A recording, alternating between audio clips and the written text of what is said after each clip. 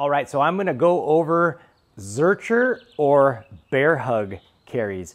So sometimes on our workout programming, and I definitely recommend it to you, would be adding in some Zercher work or some BearHug work. So what a Zercher carry is, and it can be done with a barbell, is you're gonna lift and you're gonna put the barbell in the crack of your elbow and hold it. So instead of holding it in your hands, you're just holding it close to your body in that elbow in the bottom, keeping it braced.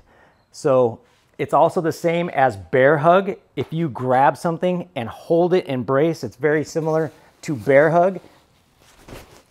So holding it, bracing, holding something close to your body, and then you can hold it and walk, or you can just stand and static hold it. So that would be the BearHug. And an example of using the Zercher hold, you can use it with a barbell or a sandbag, a heavy log. But if you hold it in this fashion, that would be a Zercher hold or a Zercher carry.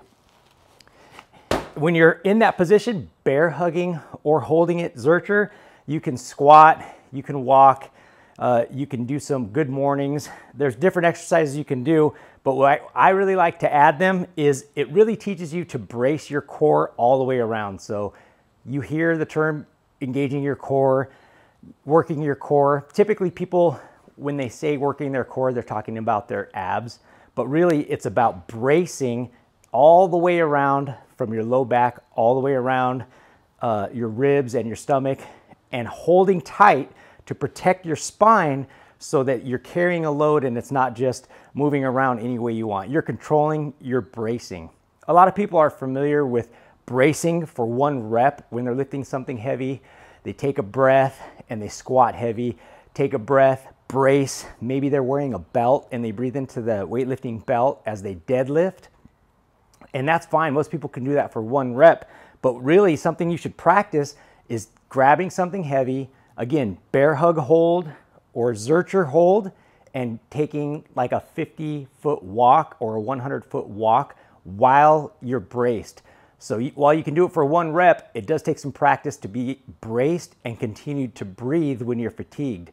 So even if you're tired, maybe you're doing it as part of a circuit or you know, some kind of a Metcon workout where now you have to come and pick up something heavy, brace, control your breathing, continue to protect your back while you're walking. So that's why I like to add Zercher carries and BearHug carries. So whenever we program Zercher work, or you want to try some other exercises to make sure you're braced, especially for being a well-rounded athlete, specifically a tactical athlete, you really want to be able to lift, brace, and carry for a distance, whether it's dragging or walking.